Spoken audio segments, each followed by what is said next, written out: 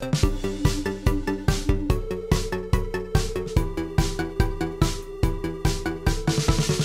to Nigeria Super Fans Forum. Yesterday at the World Cup, of course, it's our daily show where we bring you when we look at games that were played at the ongoing 2022 Qatar World Cup the previous day. My name is Olufemi Ashaolu, and as usual, I have guys joining me. James Agrebi joins me, and as well as Kayode Ogundare.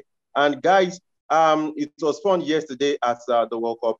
Of course, Tunisia had a very good beginning, but most importantly, the game that stunned the whole world was the victory of Saudi Arabia over Argentina. No one saw that coming.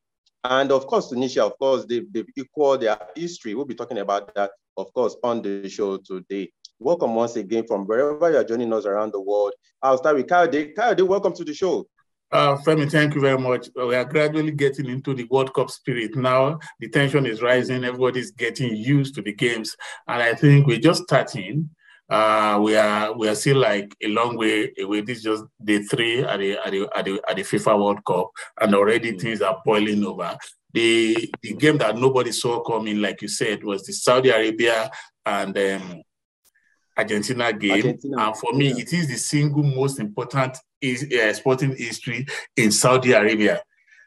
Before this game, the game that held that record was also at the World Cup, and I think that was in 1994 at the US 94 World Cup. Saudi Arabia were in a group with Belgium, and they needed a win in order to progress. And it was looking very, very unlikely because Belgium had a crop of players who were like at the top of their game. They had the great Enzo Schifo, Hugo Boss, a lot of players.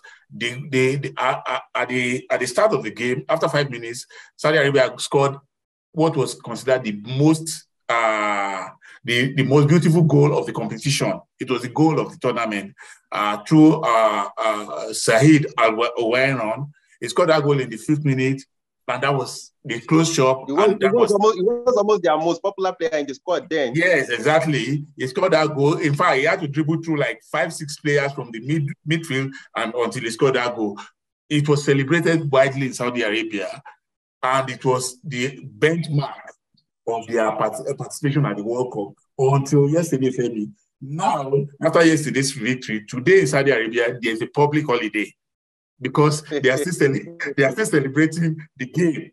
So that tells you how important this game is. And like I said on social media, I said these are heroes, 26 heroes that will be immortalized in Saudi sporting folklore. For me, it shows the unpredictability of the game. It shows that they are still, even though the game is still, they are giants and they are minnows still are able to shock the giants, which was what happened. A fully loaded Argentina team was brought down to earth by Saudi Arabia. So for me, it shows the beauty of football, and I think I'm very happy. I'm enjoying myself now, Femi.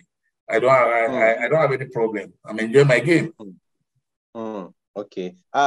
James, I'll come to you now. Welcome to the show also, James. And yeah, thank you very much, Femi. Yeah. From my heart, I pray. I really wish it was an African team that really created this upset, because no bookmaker in this world, no matter how clever you are, that you will see that Argentina was going to was going to lose to Saudi Arabia, I meant to say.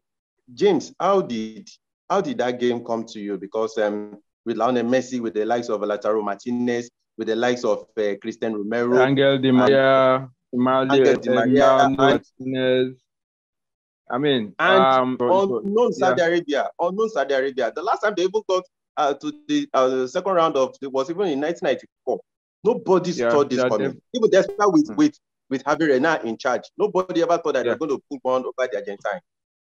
At all. You know, I was listening to a sport program, and some of the callers are calling. They were like, if Argentina should win the game by 5-0, then it's not a game. That they expect Argentina to win like 7. Even when Saudi Arabia equalized, I was like, that was even an achievement on it. I never knew that something big was something that was on the at some point. I came at Saudi Arabia supporter, just backing them, praying that this was just hold on to this. You know, I even if they are drawn, I haven't still been a win. But I never knew these guys would pull up such magnificent result. Nobody is coming. Nobody. Even when they spoke with some Saudi Arabian, they never saw it coming. It was a shock. The beauty of the world. You know, with all the controversy about the LBG, or they call them, and everything.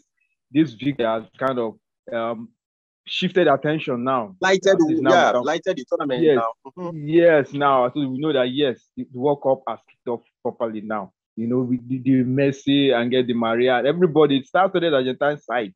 And you see the way the Saudi Arabia were just setting the offside trap against them, and everything was just going smoothly for them. The next thing, the second half, they just came out.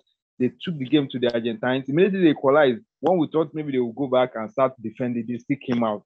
And the second goal was a worldie. It's one of the goals of the tournament. I mean, they never saw it coming. You know, so for me, it's a very good one for Saudi Arabia. You know, a lot of people would have said, okay, they will be the whipping boys of the group. But now they are topping the group. Nobody saw it coming. You know, so I'm so happy. You know, I became a Saudi Arabian just yesterday. And the good thing is, they were wearing green white, you know, super cool. Yeah.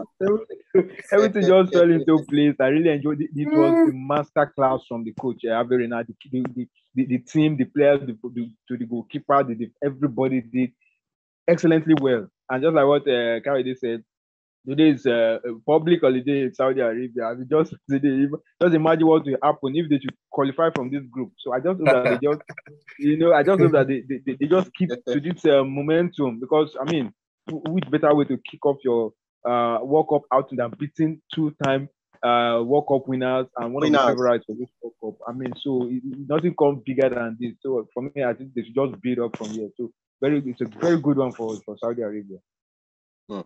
Kayode, this is about belief. What lesson do you think African teams can learn from this Saudi Arabia's victory over Argentina, knowing that tomorrow we're going to have Ghana face Portugal, and of course Cameroon are going to kick off their campaign tomorrow at the tournament. This is about belief. But ultimately, what lesson do you think African teams in this tournament can learn from this Saudi Arabia side? Two things, Remy. The first is tactical discipline. The second is not losing focus. When you are tactically disciplined, there's a way. If you see how the Saudis were dispossessing the Argentine forward line of the ball easily, cleanly, without committing fouls, that is very, very key. Messi was dispossessing the midfield.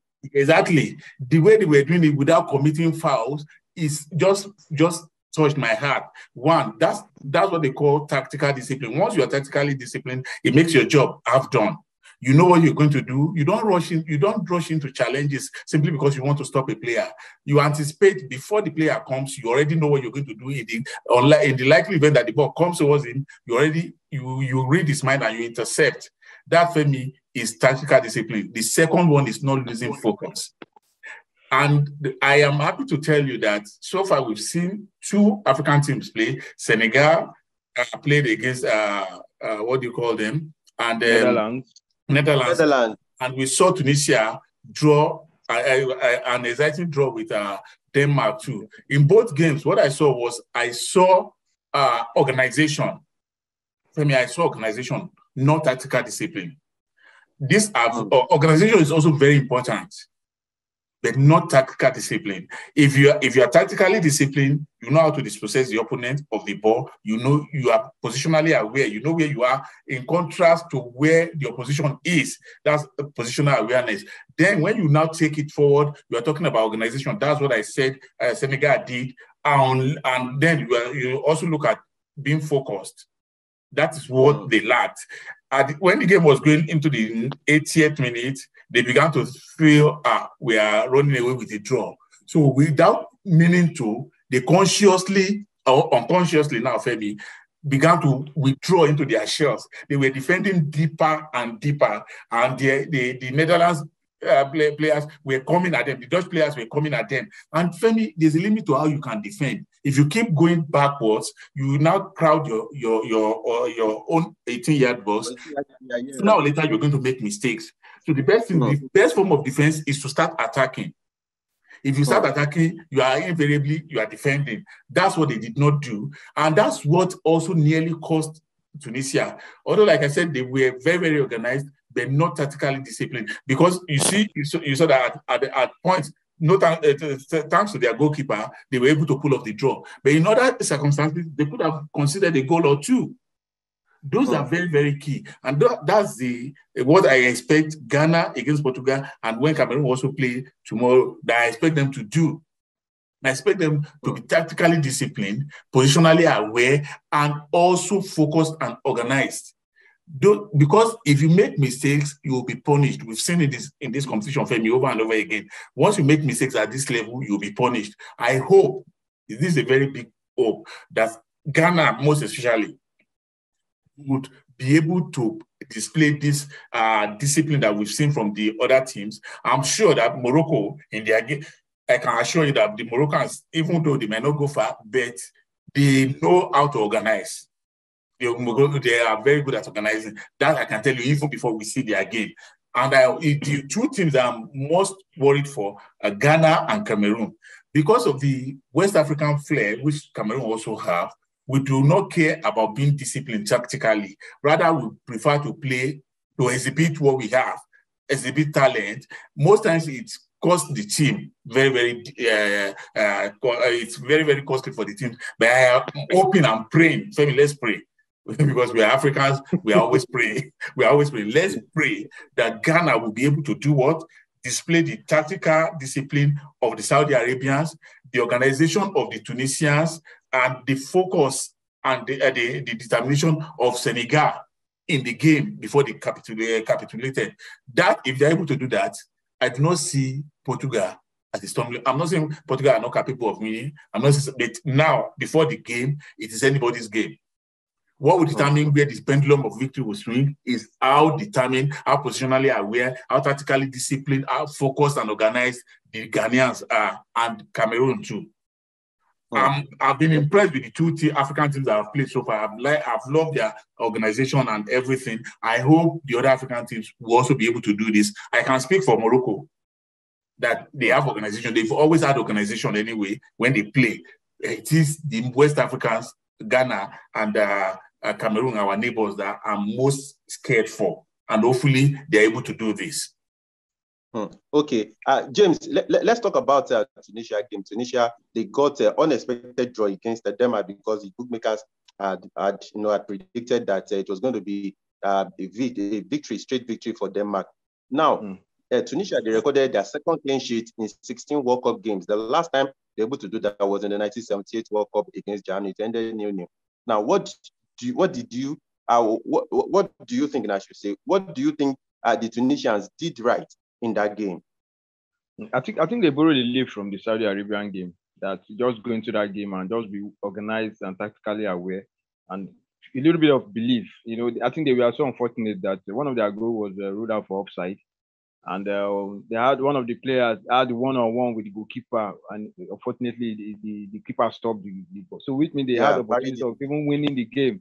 They had the point they decided to withdraw, and so for me, they were determined. They just went with that belief that they can do it. The World Cup is being played in an Arab. It's like as if they are playing at home. They're playing in an Arab nation just like them. So, and they had good support from the fans, and it's as if they were playing at home. So they took advantage of that. So for me, organization-wise, they were there. They fought hard. They were determined. They did, but unfortunately, they did not score. So that will be very key in this World Cup. If you don't score, if you don't take your chance, no matter how well you play, if you don't take your chances, you are going to pay dearly for it. We also, the Saudi Arabia showed the Argentina that they can play and also they can score. That was one of the things that affected Senegal too. They matched the Dutch team, player for player, strength, skill, everything. But at the end of the day, the Dutch team got the most important thing, which is their chances, goals.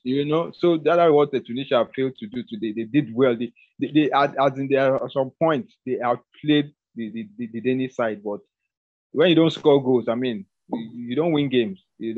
So for me, it's a good result, no doubt. So I think this will kind of give them this boost going into their next game. I think they'll play against France or Australia. I can't really recall it, but I think this is a good take up for them. At least I always bash them that their appearance at the World Cup is always 2 defeats, 1 draw. They've gotten a draw now. And let's just hope that the next outing is going to be a win. Let's hope so. So because this is a good one for them, and I just really build onto this so that at least we're able to say, okay, there are teams from Africa that can hold their own at the World Cup. I mean, Africa have been doing well in previous World Cup. We've seen teams who come to the party, but still I wanted to prove me wrong, because I always have my doubts about the North African teams when it comes to the World Cup. Because they sometimes when they just come, they start off well, but at the end of the day, they just fizzle out, So I'm expecting a good outing for them in their next game. Hopefully, they will be able to find their scoring boots, and from there, they just take it up. Okay, guys, can we quickly move to look at Morocco's game today? They will be playing last time finalists. I'm talking about Croatia. I think this time, looking at a lot of people have criticized the Moroccan coach for lack of experience, but I think they have. When you look at the likes of Hakim Ziyech, you look at the likes of Bono. Then you look at a couple of Hakim Ziyech, and also like Ashraf Hakimi as well. I think Morocco should be able to maybe put up a very good organization, take their chances, like how they said about North African opposition. But ultimately, we're expecting Morocco maybe to continue what Tunisia did yesterday. Kyle, very quickly. Yeah, I have a problem with people when they say a coach doesn't have experience. If you don't give him a job to do, how can he get the experience? It's like, seriously, it's a catch-22 situation. If you want a coach to have experience, you have to give him a job to do. Regardless of how he does the job, whether he fails on the job or he succeeds, that's the experience you're looking at. So if you don't allow these guys to work, why will you complain about them not having experience? And in this game, like you said, he has a crop of players who can hold their own, who are playing at the highest level in Europe. I am sure that he has those players. How he's able to partner, put the players together is another thing. But don't forget, they are playing in Croatia that has the crop of his players from the last World Cup still largely intact. So going into this game, Croatia are favorites to win, but that does not mean they are going to win. Femi, it just means that on paper somebody is favored to win. It doesn't mean it's going to go according to form. We saw yesterday the odds. Actually, Femi, I saw a betting odds that they gave Saudi Arabia 1.5 and they gave Argentina 144. No, they gave Saudi Arabia 144 odds to beat Argentina, who got 1.5. So what that means is if you put $1 on Saudi Arabia to beat Argentina, you are going to get $144. That's what it means. That shows how much everybody put faith in Argentina to win the game. So these things happen at times, Femi. I'm not going to. I just, like I said earlier, I'm very, very confident that the Moroccans will come very, very organized. In fact, sometimes the organization looks so boring that you would feel you are not enjoying their game. But it speaks to a tactical understanding of what football is all about. They play the European way, unlike the West Africans who play the South American samba. So when you see Morocco play, you might feel like, I am not enjoying this game. It is boring. But they are playing to a tactical formation and they are tactically disciplined and organized. How much that will help them against Croatia, I am not in a position to say because I'm not a prophet. But I know that we'll see a game of organization, a game of focus, a game of tactical discipline from the North Africans. Okay, James, do you share the same optimism with Coyote? Very quickly as we round up. Yeah, for me, I believe the Croatian team that will feature is a bit different from the team that got to the final. I mean, I believe they've aged like how many years now? The last time they saw the best of them was 4 years ago. So I don't think they still have that. The Lukamovic. Very well. That I mean, it's 4 years now. So I'm not really expecting that chance that we saw from Morocco of that. They have young, exciting guys who play in Europe to some of the best leagues in the world. So coming up against these guys, fine. You want to give Croatia the edge, of their pedigree, but I mean this now is like a clean slate for both teams. And who says Morocco cannot even nick this one, get Africa their first victory? So I'm looking forward to an exciting game. let's just keep our fingers crossed and hope that we get our first 3 pointers. I'm talking about Africa now, so that from there others can get motivated, going to their own game. So I'm rooting for Morocco to at least get, if at worst, at least get a draw. Don't start the tournament with a defeat, because you know what that can cause. You know the mood the Argentines are in now. Although the kind of what's going on in the camp now. It's going to be very sad. Don't want Morocco to be in such a situation. So I'm confident that Morocco can do something good against Croatia. Okay, so of course Senegal started Africa's campaign, they lost, and Tunisia, of course, against Denmark, against all the expectations, they got a point.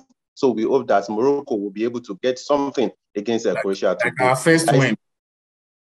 Yeah, of course, yeah.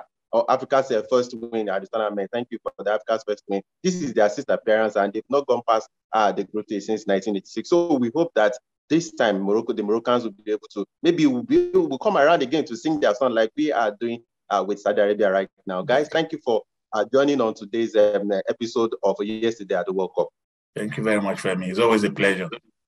Thank you, Femi. So, so our fans around the world, please look out for a preview of Ghana's game later today.